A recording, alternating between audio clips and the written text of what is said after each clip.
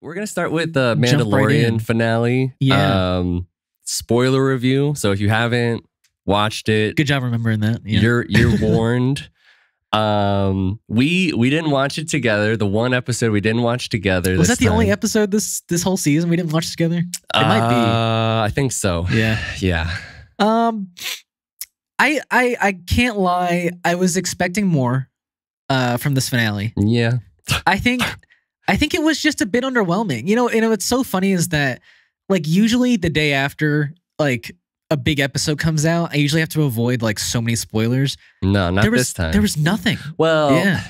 I mean, there was a couple of tweets that like had spoilers at the top of it, so I just easily avoided it. I think that the reason that there wasn't any like big spoilers is because what ended up happening wasn't really satisfying. Right. Yeah, I mean, here's the thing. There was a lot of great action in it.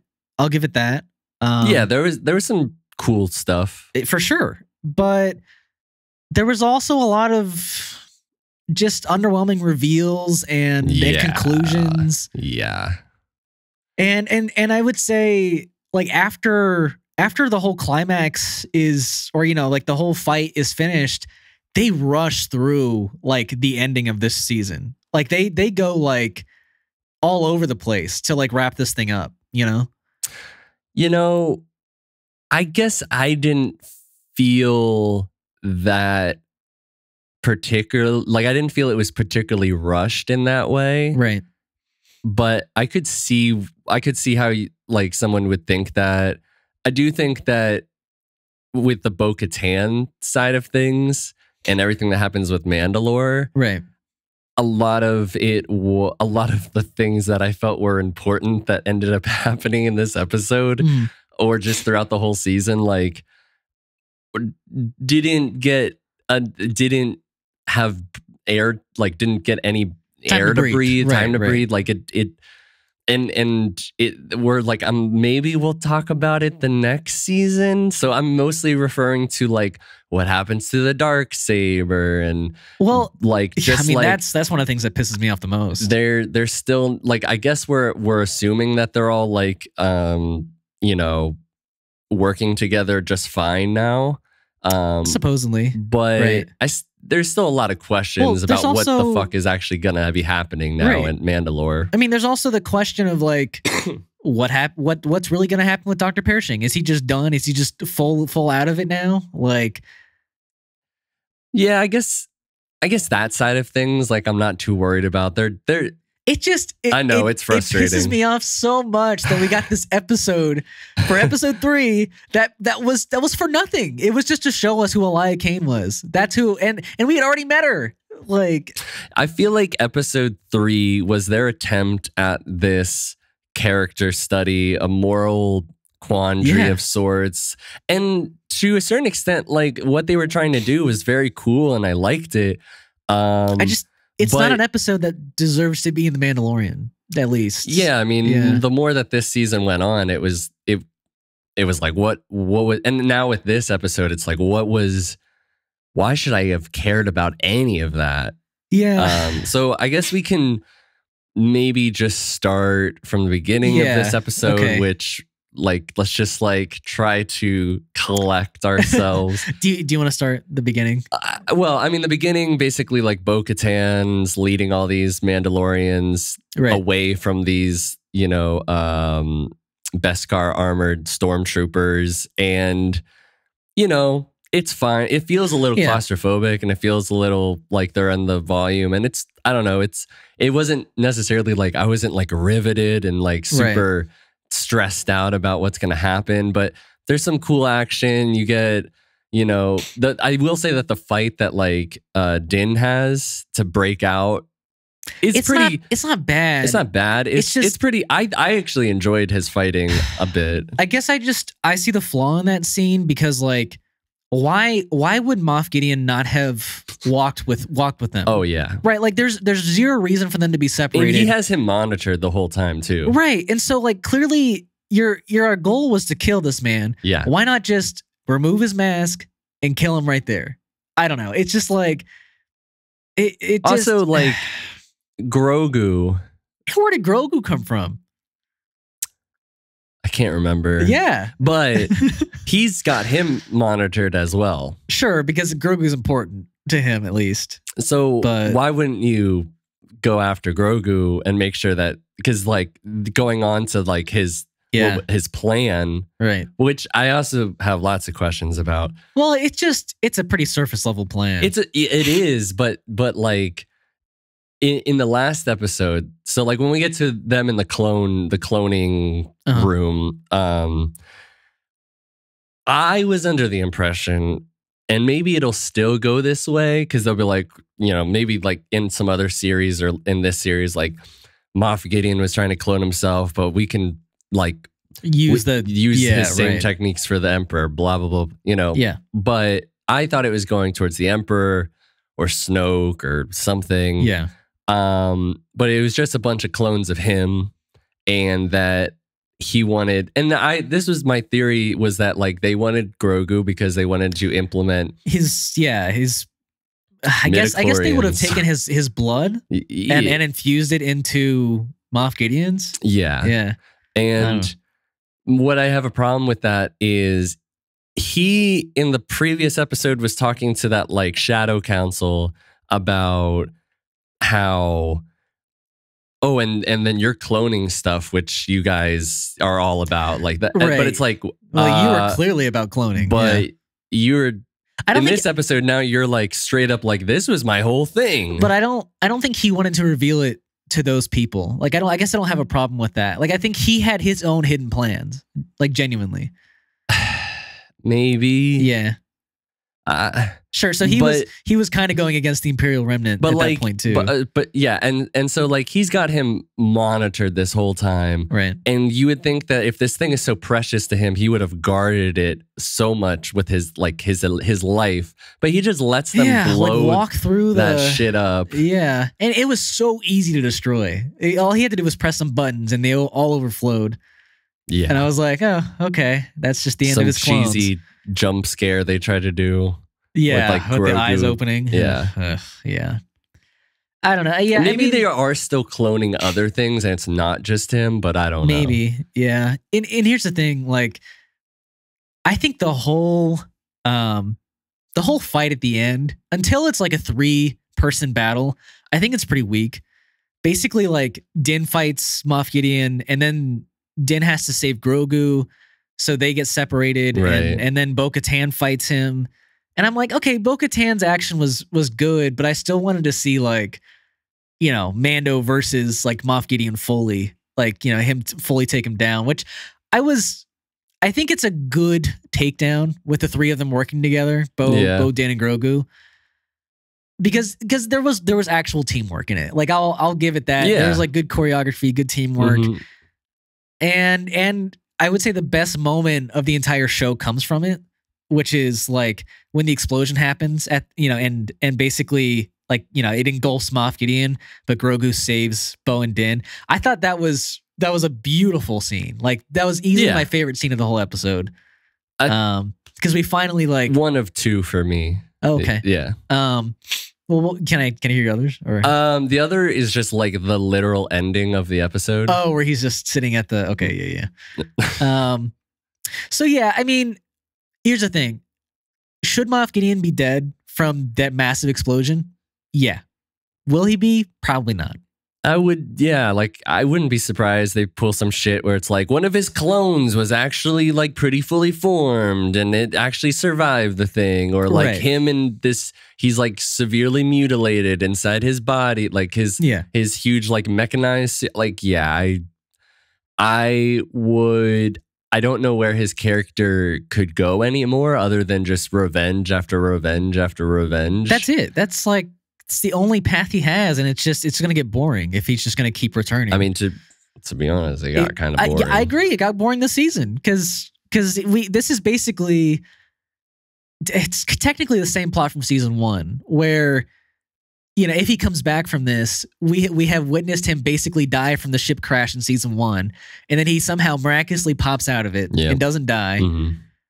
And this will be a massive explosion, and I don't know. Because we didn't see his body at the end, I just don't believe that he's gone. Yeah, exactly. Right. That's just such a Star Wars move. I mean, that's just a no, whole, I mean, like, Star Wars is very classic. I mean, at least new Star Wars is very like known for doing it. Yeah. Yeah. So after the big finale where, you know, they kill Moff Gideon and the rest of the Imperial Remnant that's on Mandalore, basically they do kind of like a quick, you know, scene by scene of like the aftermath of it all. So they kind of they show that they like relit the Great Forge at Mandalore, and all the Mandalorians do some cheesy clap. I mean, that's not a huge, but I think it's a little cheesy. But you know, okay. And then basically, they're doing some ritual at the mines of Mandalore. Yeah, and Din is like, "Hey, I want Grogu to be an apprentice and not a foundling anymore." Pushing, like they've told him like several times, you can't do it. The kid can't even speak. He keeps pushing it. Yeah. But yeah, so because he can't speak, he can't, you know, take the oath. And so Din basically is like, okay, well, I mean, a parent can give permission, so I'll adopt you. And it's like some field trip shit. Yeah. I got a parent signature. But yeah, so he adopts Grogu, and now Grogu is Din Grogu. Which I thought it would have been Grogu Jaren, but it is the first time I realized that Din is his technical last name, so that's interesting. But yeah, because yeah, I'm a little, or his surname is his first, like they say it first, which is interesting. Yeah, I don't know. But yeah, so that's interesting. Yeah, and I actually really like that moment, to be honest. I think there was a lot of good Din and Grogu moments. Like throughout this episode. Agreed. I think Grogu using the Force like a lot. Yeah. And like, now it's what I needed in that moment where he's protecting them. I didn't think he used the Force well enough, like when he was fighting those 3 troopers like by himself. I really wanted like Grogu to like show out in that fight, and he just kind of ran, which was okay. Yeah.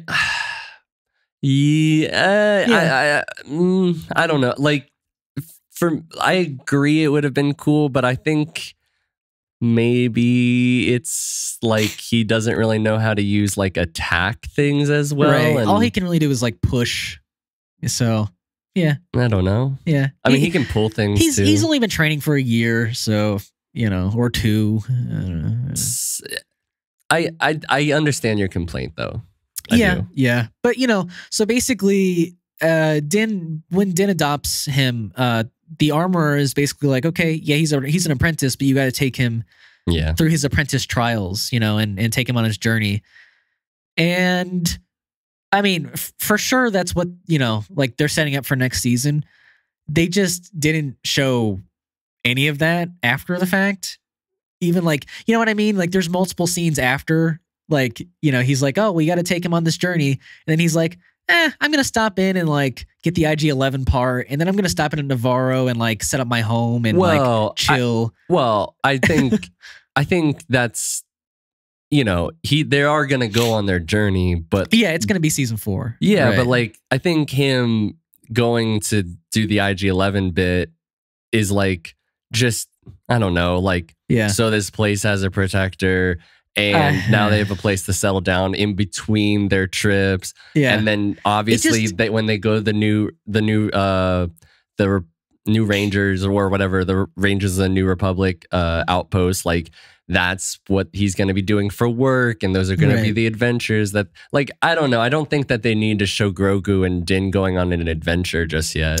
True. I guess I would say though that like.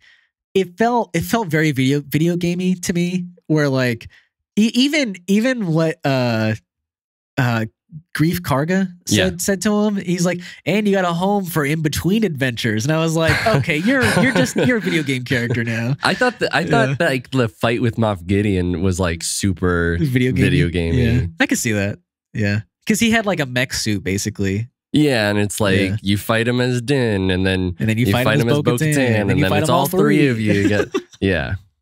Yeah. I mean, it was like a bunch of quick time events. It was a very like surface level, kind of rushed, good action finale. It was just a lot of action that it didn't have a lot of depth. Fine. Right. Like there was some cool things like flying through the air, but them flying through the air altogether was amazing. I thought Bo-Katan wielding the darksaber, like flying in people, was great. Yeah. The armor flying around and killing people was great. I wanted more from her. Yeah. So I guess two of my complaints, technically, I'll say, I guess I've already said a lot of complaints, I guess, but the darksaber being destroyed sucks. It sucks so much, and the way it gets destroyed sucks. Yeah. Like he crushes it, like, oh, okay. I don't know. You have like so much history tied behind the sword, and for it to just be done, it just sucks. Like, wouldn't you feel like people would have a problem with Bo-Katan for like having that destroyed in her possession? I could see that. Plus, I don't know. Maybe it's just me, but I mean, if I was him, I would have grabbed it from her. But whatever. Yeah, because he obviously wanted it too. But yeah, I guess I wanted in the back of my mind someday for Grogu to be wielding the darksaber. So I don't know. Maybe they can repair it or something. Maybe. That was it was super unsatisfying. Yeah. It was super lame way to go out. Also, I don't even understand why it had to be destroyed. It didn't. There was no payoff for it. Like it didn't feel like it was coming either. So I don't know. It was just like I know he made that line about like Mandalorians are nothing without their toys, and I'm like, right. I mean, I don't. Seems, and it's such a cool thing. It is. It's like it's the coolest thing that Din ever got, like as a Mandalorian. So, but besides that, I mean, it's just Well, sorry. No. I was just all I'm saying is like, I would have if they were gonna go out like take the darksaber out, like I would have wanted it to be like for a big reason, and this didn't feel that like it was a big reason. No, it wasn't like it wasn't like Bo-Katan sacrificed it to kill Moff Gideon. It was just like, oh, Moff Gideon breaks it. Yeah. Plus, the other thing, I was really into the fan theory that the armorer was a traitor and like was gonna like betray the whole Mandalorian faction. But you know, I really wouldn't want that to happen. I like the thought of that would have actually made me pretty mad. Well, here's the thing. Like, I like the fact that it explains, like in season 1, why she's the only Mandalorian left after they all go to help, fight, for Din. Sure. It would also maybe explain she wasn't down there in the depths, like, when they faced Moff Gideon the first time, like on Mandalore. She was like up there so I was like, maybe she's, I had the thought in the back of my head. Yeah. Right. But no, I mean, she's a good character. So it's cool to have her be a good badass character. Yeah. Yeah. But yeah, I mean, I don't know. I can't say I'm even thrilled for next season, or I'm more excited for next season than I was for this season. Because I was really excited for this season. Because now I feel like we're going back to what I liked about Mandalorian, which is we get the different adventures each week. This time, there'll be more of an Imperial presence to it, right? Tied into almost every single episode, it would seem. But that seems cooler. And now Grogu is actually having another arc to go on. Yeah, he had a very mini arc in this season. So yeah, sure, if it goes back to season 1 where it's a lot of adventure of the week and it's filmed like season 1 where it feels like a Western again, I will be very happy. Yeah, I would really like it to go back to a Western, because it just lost it totally. Yeah, season 2. Yeah, I mean, season 2 had a little bit of it. A little bit. Season 3, there's none of it. There's just none of it. Except like those pirates that want to drink at the school. You're right. But it was cheesy Western. It wasn't even cheesy. Good. Yeah. I'm just... Yeah, this season is my least favorite. It's by a long shot. Yeah. I'm hoping the next season's better. This episode was fine. It was fine. Yeah. The worst finale so far for it. Yeah. For Mandalorian. I mean, like you said, there's cool action. There really wasn't much of anything story-wise. Everything like... Yeah. It just... Also so unsatisfying. I understand they had the mythosaur at the very end. I really thought that was going to come up. Yeah, I thought that was going to be like a huge thing in the fight, the final fight. I thought so too. Like I thought like they alluded it to the ship was going to crash down and then the thing was going to like pop up and protect Mandalore or some shit. No.